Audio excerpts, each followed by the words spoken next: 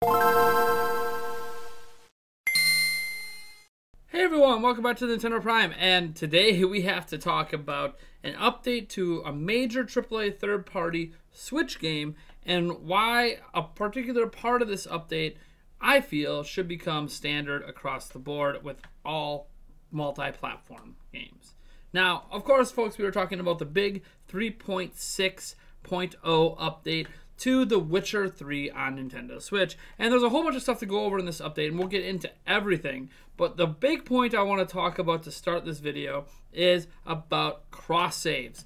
As of 3.6, you can now use your saves across Nintendo Switch, Steam, and Good Old Games. So if you have a PC save file, essentially, you can literally transfer it over to Nintendo Switch and vice versa. There's a little some caveats with this, like if you have a modded save file, if you transfer that to Switch, it won't work with Nintendo's cloud backup system because mods aren't really a thing on Nintendo Switch. I think that's just a given. It's not going to corrupt your current Switch save file. You can still do all that, but you won't be able to save your PC one to the Nintendo cloud. But then again, if you're transferring between PC and Switch all the time anyways, does it really matter if Nintendo's cloud backup system works for you, because you could just literally transfer the save back to your PC and just leave it there until you want to use it again. But this is excellent for people who want to play The Witcher 3 at home with the best graphical fidelity settings, or have a long-term save file that they've had sitting on their PC and want to take it with them easily on the go.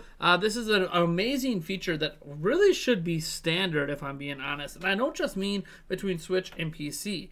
Honestly, in the age of technology we're in, the fact that we can't have cross saves between Xbox, PlayStation, PC, and Switch is absolutely baffling to me. Why in NBA 2K20 do I have to have different save files if I'm on Switch or on PC or on PlayStation or Xbox? Why can't it just be one save file across all systems?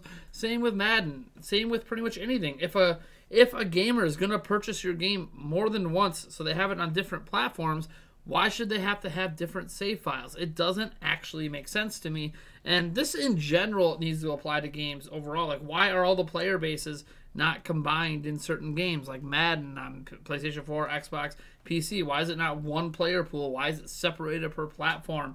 And we see this some games that actually do combine everything. Fortnite, as an example, does a good job combining all the player bases, although they did separate Switch out from home consoles to be combined with to be combined with mobile phones. But still, in general, they could at least combine player bases, and to have this cross save feature is an amazing thing. That again, this should be industry standard. This shouldn't be like a shocking update, but it is, because it's not.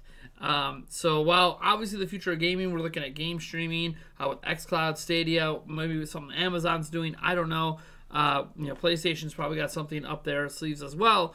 I have to wonder, why are we missing some basic features? Forget just cloud saving. We're talking cross saves across platforms. It should be a thing more often. So I'm glad to see this feature come to Switch. I do actually have a Witcher 3 save file on my PC that maybe I'll bring over, although at this point, it's been so long, I'll probably just want to start The Witcher 3 over again when I finally pick it up on Switch.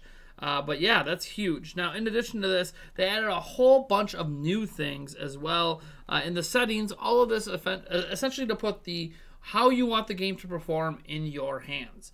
Let's go over those setting changes. So they added touch control support, which wasn't there originally. This is mostly for menus and the items, stuff like that. You could kind of tap on things instead of having to move the cursor.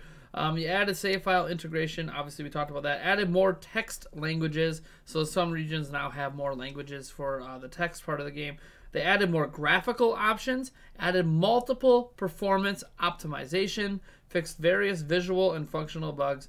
Various gameplay and crash fixes as well. So when you think about that, what they did is they took what people were already doing with the game with modded switches, which is enabling different settings that are there underneath the surface, and just putting that in the power of the user. So things like being able to sharpen the game or unlock the frame rate, or just try to do different things with the game to get it to where you want to be. We actually saw Digital Foundry put a recent video about what they can do with it. And while we're not talking about overclocking the Switch in this case, you can mess with settings, and now more options is better. You can basically get better performance if you want, or you can sacrifice some FPS to get a higher frame rate. There's just a lot to consider, and I'm glad they're adding this in here. Again, just like the cross-save feature, I think this needs to be an option in more cross-platform third-party games. You know, put the power of graphical settings in the hands of the users. They already do it on gaming PC. Like gaming, you know, when you game on PC across the board, you can have all these different settings you can mess with. Why they don't let you have that on Switch? Obviously have the base setting and then have, you know, maybe a couple other presets, but really let the users customize it the way they want. So if they want higher frame rate, if they want higher graphical fidelity, if they want higher resolution, let the users decide what matters to them. If they want to lower the draw distance and the foliage in Witcher 3 to get higher resolution, let them do it. So this is now an option. It's great. I'm excited. This is awesome for The Witcher 3 and Switch, which just keeps getting better. And it's obviously surprising that CD Projekt Red and their port studio are still putting time into this, but it must have sold well. In fact, we do know that when The Witcher, because The Witcher 3 for Switch came out about a week before the Netflix series hit, and we saw month over month there was a 526% increase in sales from year to year. And only 26% of that increase came from other platforms, meaning the huge boost from, you know, the Netflix series month is, well, the Switch version. The Switch version sold obviously very, very well, enough to still invest and make an update like this. And you have to wonder if this is going to convince CD Projekt Red to bring other games in the future, like Cyberpunk 2077. They didn't actually rule out Cyberpunk as being a possibility for Switch, even though they're not working on it at this time. But it's possible that, you know, that could come out this year on other platforms and come out next year on Switch. And while obviously as a Switch owner, it's always disappointing to not get day-and-date games, to get them later, it's still better to have them than not. And you know, for if there's cross-save functionality, it even makes it a higher value proposition for consumers.